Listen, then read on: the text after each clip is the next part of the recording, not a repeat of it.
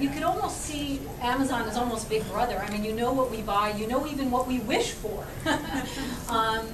And I guess my question is, in terms of when it comes to marketing and the whole do not track issue, where do you stand on that? And what are some of the areas of pushback that you found from your customers?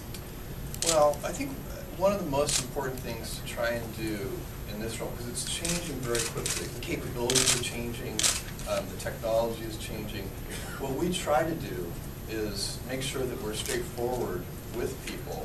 So, for example, we have always made personalized recommendations. We've been doing that for 15 years, and we greet you by name when you come to the website. So, I think we have a best-in-class privacy policy. We certainly work hard on making sure we follow that privacy policy.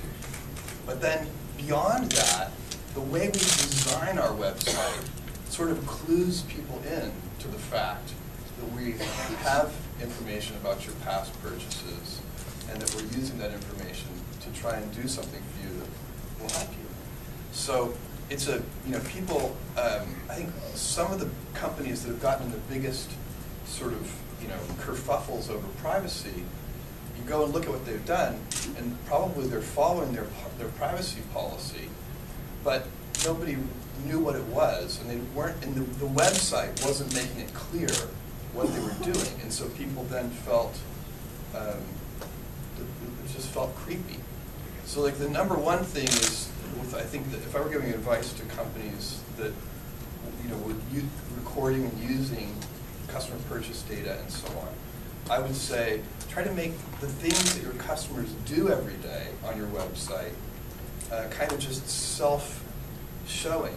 That as you use the website, you see, oh yeah, they do have, if you go out to Amazon, if you go to a detail page on Amazon of a product you already bought, it'll tell you, you bought this, on December 20th, 1998. And the reason we added that feature, by the way, is because people were accidentally buying things twice. And so it was very common. That would be terrible, wouldn't it, for you? Well, actually, we had a discussion about that because we could measure that feature. We call it inline order update, and it's a little stripe. If you guys are familiar with the website, you will have seen it on occasion. But there's a little stripe at the top of the detail page that says, here's when you bought this item.